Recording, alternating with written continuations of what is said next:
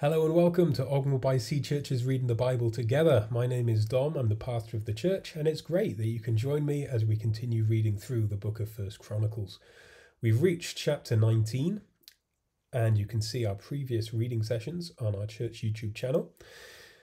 But we ought to pray before we dive in, so please would you pray with me? Heavenly Father, we come to you in Jesus' name, and we ask, as your children, that you would speak to us, that you would help us understand what you have said, what you are saying. Help us to believe, help us to receive. Humbly we ask that you would speak. In Jesus' name, amen. Amen.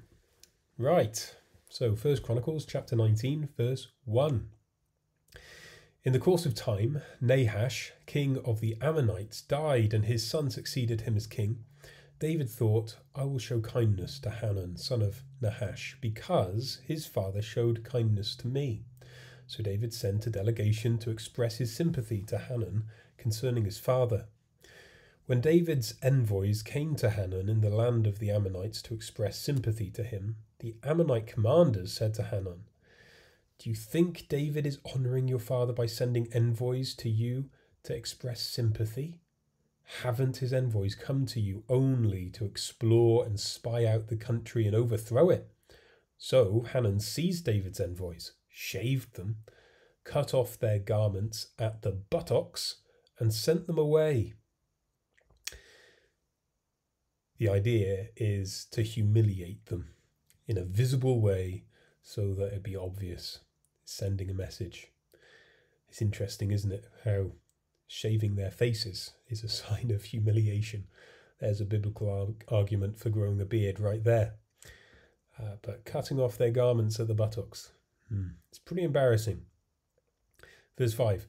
When someone came and told David about the men, he sent messengers to meet them, for they were greatly humiliated. The king said, stay at Jericho till your beards have grown, and then come back.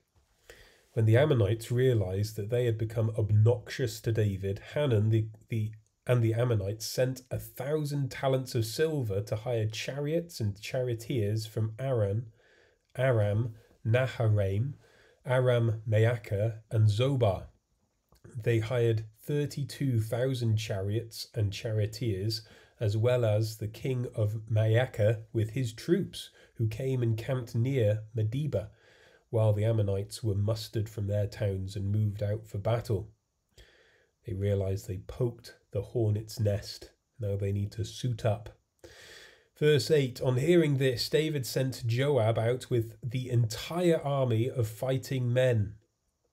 Joab was a bit of a beast when it came to fighting, and we've already read, I think, about all the numbers of the fighting men. And it is a force to be reckoned with. Verse 9, the Ammonites came out and drew up in battle formation at the entrance to their city, while the kings who had come were by themselves in the open country. Joab saw that there were battle lines in front of him and behind him, so he selected some of the best troops in Israel and deployed them against the Arameans. He put the rest of the men under the command of Abishai, his brother, and they were deployed against the Ammonites. Joab said, if the Arameans are too strong for me, then you are to rescue me. But if the Ammonites are too strong for you, then I will rescue you. Be strong, and let us fight bravely for our people and the cities of our God. The Lord will do what is good in his sight. Remember that this book, 1st and 2nd Chronicles, is written when the Jews had returned to the land, having been exiled for 70 years. They've returned, and there's rebuilding work to do. And how are they to rebuild? Well, they had enemies opposing them, and so they had to have their trowels in one hand and their swords strapped to their sides, and they had to have trumpets ready to sound the alarm. And it is something very reminiscent of the story that we're reading here, because if fighting broke out at one section of the wall, then they could sound the trumpet, sound the alert, and the people from other places would come and help them. And I guess this story is being told so that the point would get across as an encouragement, so that the message would be strong and let us fight bravely for our people and the cities of our God. The Lord will do what is good in his sight. That's what it all comes down to. He's saying, look, we are doing the same thing now. Don't be discouraged, be encouraged, because look what happened then. And let's read ourselves what happened next. Verse 14, then Joab and the troops with him advanced to fight the Arameans, and they fled before him. When the Ammonites realized that Arameans were fleeing, they too fled before his brother Abishai and went inside the city. So Joab went back to Jerusalem. After the Arameans saw that they had been routed by Israel, they sent messengers and had Arameans brought from beyond the river Euphrates, with Shophak, the commander of Hadadezer's army, leading them. When David was told of this, he gathered all Israel and crossed the Jordan. He advanced against them and formed his battle lines opposite them. David formed his lines to meet the Arameans in battle, and they fought against him. But they fled before Israel, and David killed 7,000 of their charioteers and 40,000 of their foot soldiers. He also killed Shophak, the commander of their army. When the vassals of Hadadezer saw that they had been routed by Israel, they made peace with David and became subject to him. So the Arameans were not willing to help the Ammonites anymore. In the spring, at the time when kings go off to war, we know that phrase before, and we're not told the whole story, but we know that phrase. In the spring, at the time when kings go off to war, Joab led out the armed forces. Joab, not David. He laid waste the land of the Ammonites and went to Rabbah and besieged it, but David remained in Jerusalem. Joab attacked Rabbah and left it in ruins. David took the crown from the head of their king. Its weight was found to be a talent of gold, and it was set with precious stones, and it was placed on David's head. He took a great quantity of plunder from the city and brought out the people who were there, consigning them to labour with saws and with iron picks and axes. David did this to all the Ammonite towns. Then David and his entire army returned to Jerusalem. In the course of time, war broke out with the Philistines at Gezer. At that time, Sibbecai, the Hushathite, killed Sippai, one of the descendants of the Rephaites, and the Philistines were subjugated.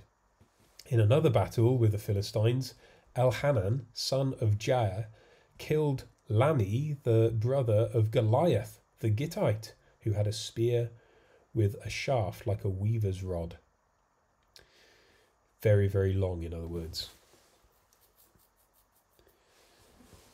Elhanan, son of Jair, killed Lami.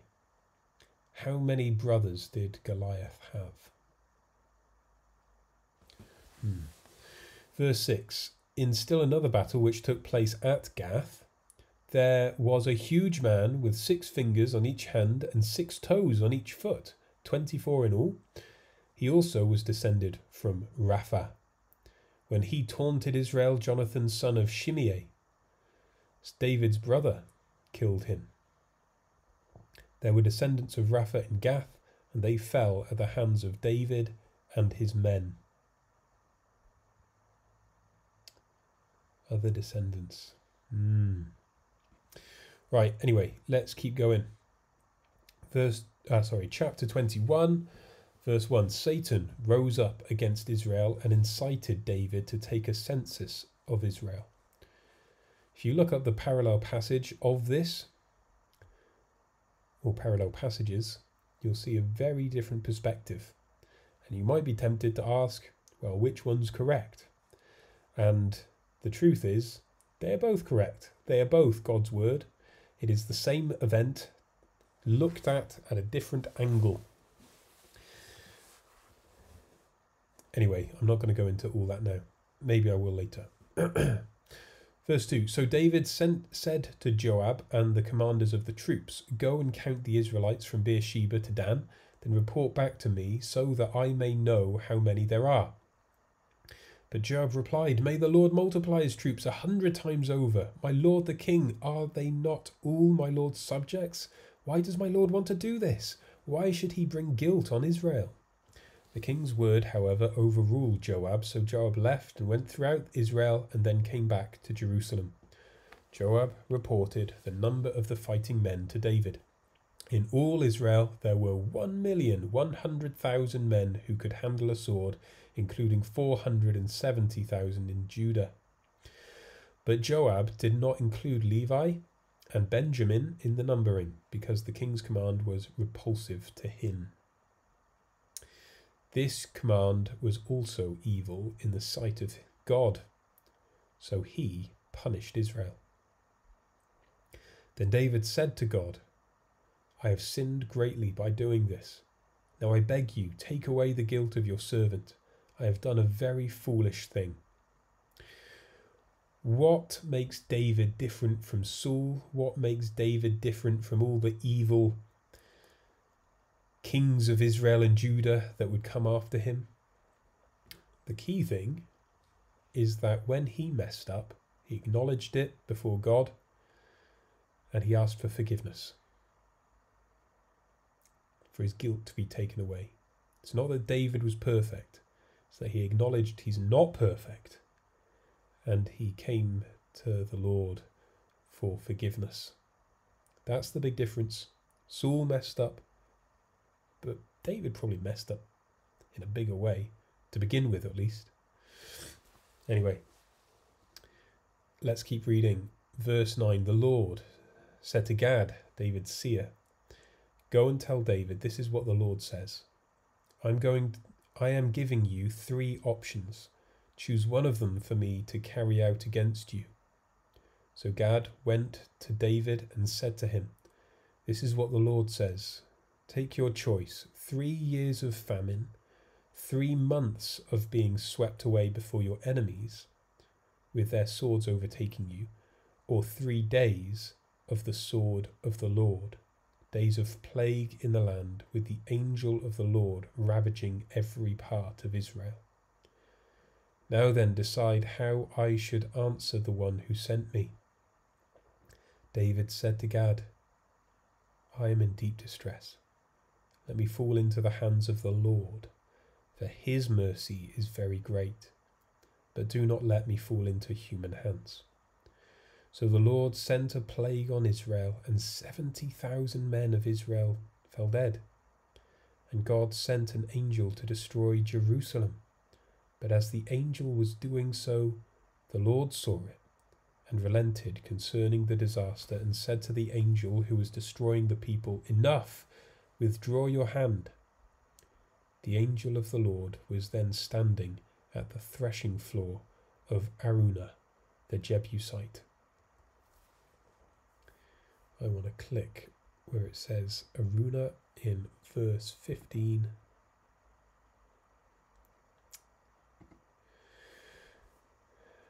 The Hebrew Ornan, a variant of Araunah.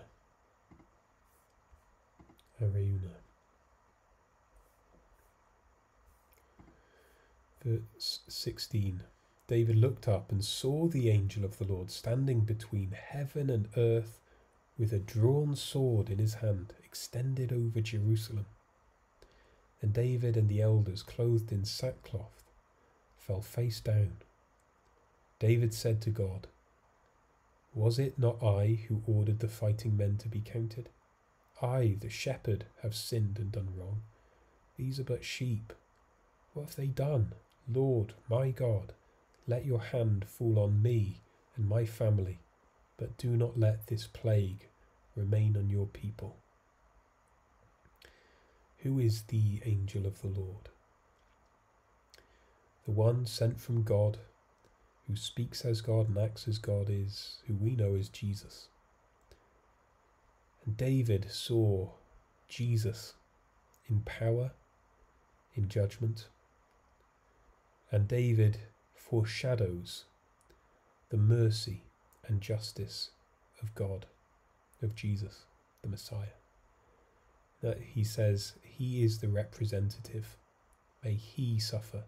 I mean, what is the big difference here between David and Jesus is Jesus stands in for our sin.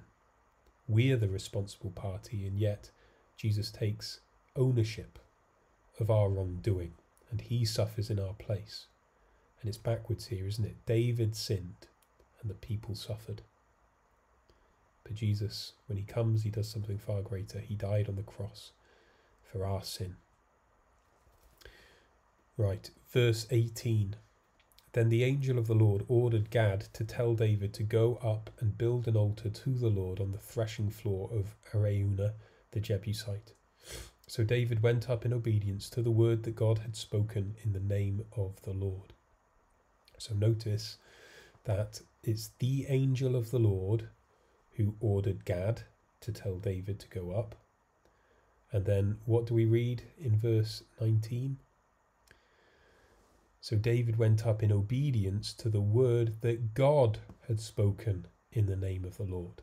So that's why I say, who is this one who is called the angel of the Lord? But he speaks as God and he acts as God.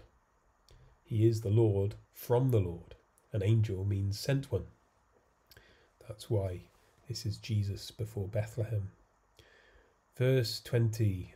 While Araunah was threshing wheat, he turned and saw the angel. His 4 sons who were with him hid themselves.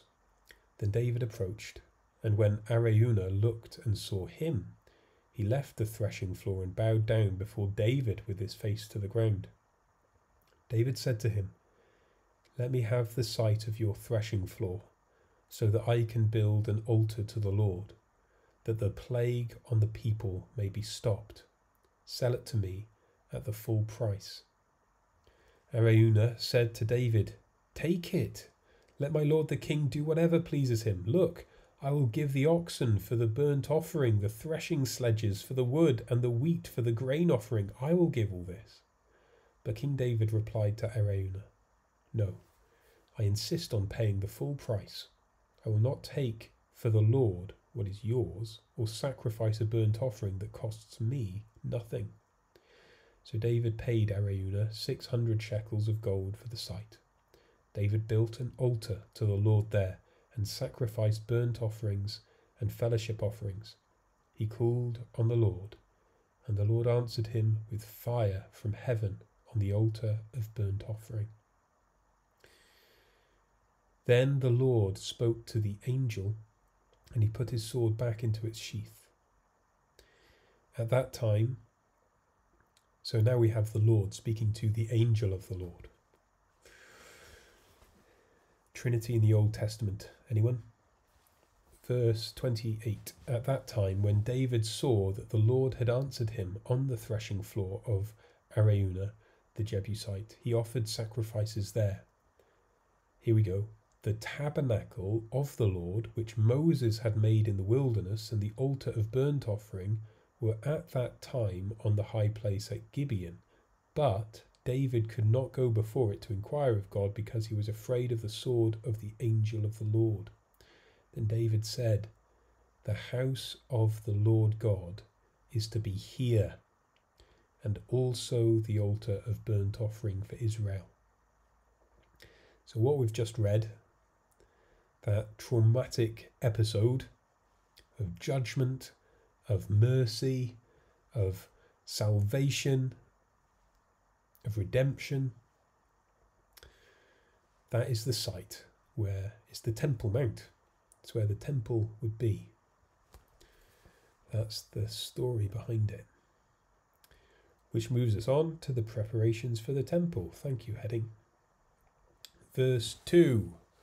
So David gave orders to assemble the foreigners residing in Israel, and from among them he appointed stone cutters to prepare dress stone for building the house of God. He provided a large amount of iron to make nails for the doors of the gateways and for the fittings, and more bronze than could be weighed. He also provided more cedar logs than could be counted, for the Sidonians and Tyrians had brought large... It's Tyre, isn't it? Tyrians? Tyrians is easier to say. And had brought large numbers of them to David. David said, "My son Solomon is young and inexperienced, and the house to be built for the Lord should be of great magnificence and fame and splendour in the sight of all the nations. Therefore I will make preparations for it." So David made extensive preparations before his death. Then he called for his son Solomon. I'm just very aware that as we serve Jesus, we are to have a similar attitude that David had. We want to do the Lord's work in our day, but we also need to be mindful of how we can prepare for the work to continue and to be even greater in the days after we've gone. It's a good pattern to follow. Verse 6. Then he called for his son Solomon and charged him to build a house for the Lord, the God of Israel.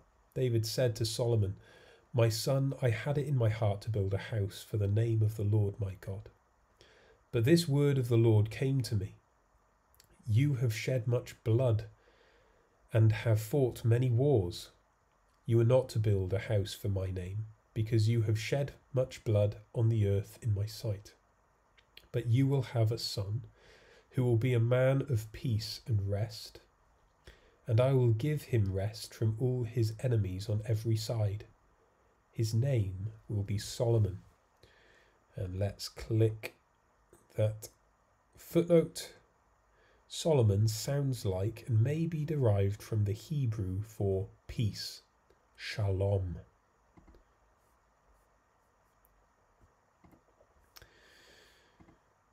"And I will grant Israel peace and quiet during his reign. He is the one who is to build a house for my name. He will be my son, and I will be his father, and I will establish the throne of his kingdom over Israel forever. Now, my son, the Lord be with you, and may you have success and build the house of the Lord your God, as he said you would. May the Lord give you discretion and understanding when he puts you in command over Israel, so that you may keep the law of the Lord your God. Then you will have success if you are careful to observe the decrees and laws that the Lord gave to Moses for Israel. Be strong and courageous. Do not be afraid or discouraged. I have taken great pains to provide for the temple of the Lord 100,000 talents of gold, 1,000,000 talents of silver, quantities of bronze and iron too great to be weighed, and wood and stone. And you may add to them. You have many workers, stone cutters, masons, and carpenters, as well as those skilled in every kind of work, in gold and silver, bronze and iron, craftsmen beyond number. Now begin the work, and the Lord be with you." Then David ordered all the leaders of Israel to help his son Solomon. He said to them, "Is not the Lord your God with you? And has he not granted you rest on every side? For he has given the inhabitants of the land into my hands, and the land is subject to the Lord and to his people. Now devote your heart and soul to seeking the Lord your God. Begin to build the sanctuary of the Lord God, so that you may bring the ark of the covenant of the Lord and the sacred articles belonging to God into the temple that will be built for the name of the Lord." And we'll leave it there for now. Thanks for joining me, and I'll see you again soon. God bless.